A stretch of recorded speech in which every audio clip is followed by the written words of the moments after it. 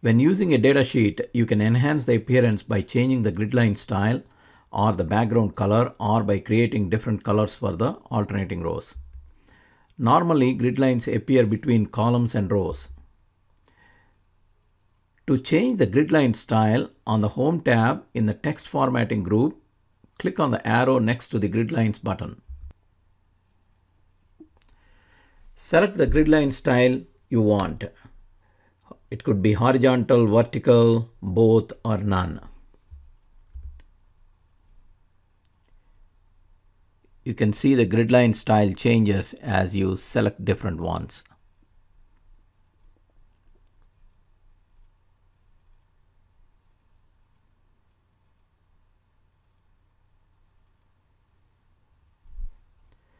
To set the background color, on the Home tab in the Text Formatting group, click on the arrow next to the Background Color button.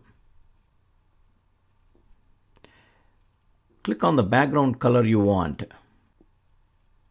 You can see the color is changed for all rows. Change the background color of alternating rows. You can set the background color for alternating rows in a datasheet independent of the default background color.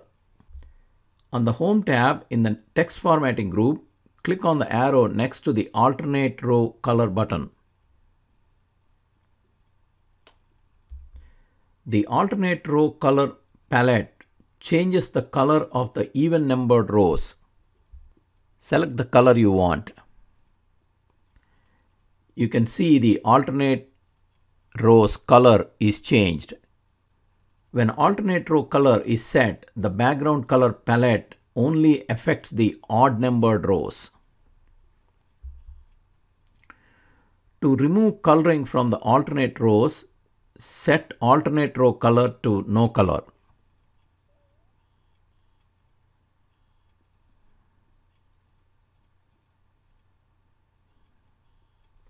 To save the changes to the datasheet layout, save the table.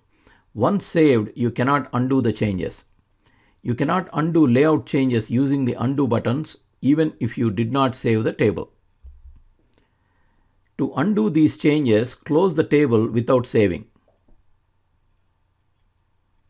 Access prompts you to save the changes to the layout. Click on No to undo the changes.